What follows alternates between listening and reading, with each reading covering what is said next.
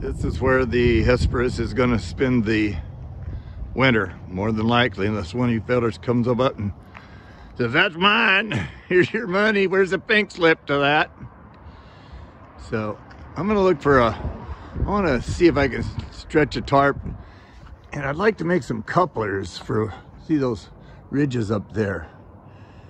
I'd like to have something that just cut the other side, and that way you could put a rope in it without putting any holes in your containers. There's nothing wrong.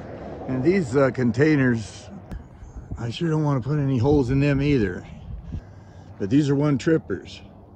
They came in with a load. The forklift drivers hit them once very lightly somewhere, and I bought them. I love the one shackle door. Makes it easy for us old people. That's a real cool feature, and nothing lives in there. I mean, the cats patrol the undercarriages. Make sure that nothing lives under there, and we keep the cats well fed. They got heated. We got a heated den. The cat house has those compartments are heated for the winter, and they double up and stuff in them too. There's 6 cat holes in that. But anyway, I just thought you might. I guess got carried away. The cat patrol's out. Pierre's checked the bus out already. So anyway, this is between the 2 containers, and I mowed under there. I brought the side that has the Thermo King in. I left it because I got the water pump and a fuel pump for it coming. That's a very important part of this build, is how that Thermo King engine heats up your Detroit if you're in the cold, mate.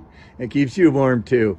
And plus, the reason that you run refrigerant air conditioning while you're running in the winter is to dehumidify the air inside the bus. Man, this baby's got the biggest dehumidifier on it you ever did see. And it's just so set up to be electronically controlled with what was the conventional refrigeration controls.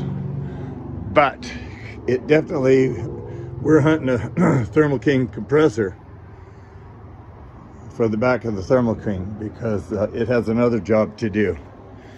While you're out there trying to beat somebody in a hill climb, you know, he's doing 28 and you know you got him. He's only a half a mile in front of you, and you got a half a mile speed difference. Now there's a race, mate.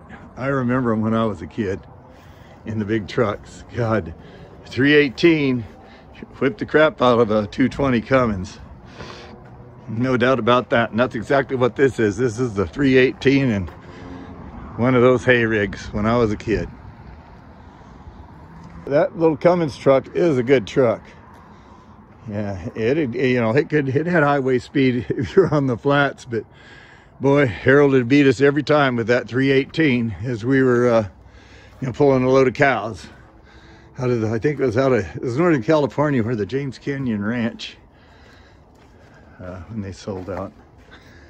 But anyway, so I will be making videos. Starting to get dark. I've got a lot of things to do, and we only got so many good days to do it. And this gets pretty gushy over here when it gets wet. This gets pretty gushy over here when it gets wet. Boy, howdy, I put my fingers over this telephone camera. It's the most convenient camera that I have. I don't know that it's the best. My cameras are as old as any video I got on YouTube, so that's probably time to replace one. But, I have definitely been working on the wheels. Was some kind of cleaner, no rust, and so I run that in there on that bead around there where for some reason the powder paint. Now one of these wheels he really got it good, but right in here the powder paint tends to not want to stick like in the corner. There's something, the charge and all that stuff. But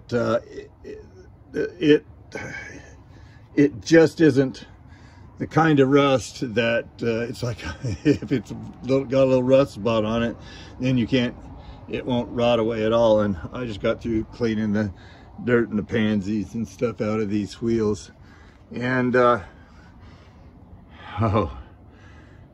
no block off plates in this bus. I had a set when I bought it. I didn't know they were there. An up and coming video. Block off plates, yuck. These are awful things that some of us discovered, or you know that they're on there, but they severely retard the ride. And so I want to show you something that this is up and coming. All right, guys, I'll talk to you later.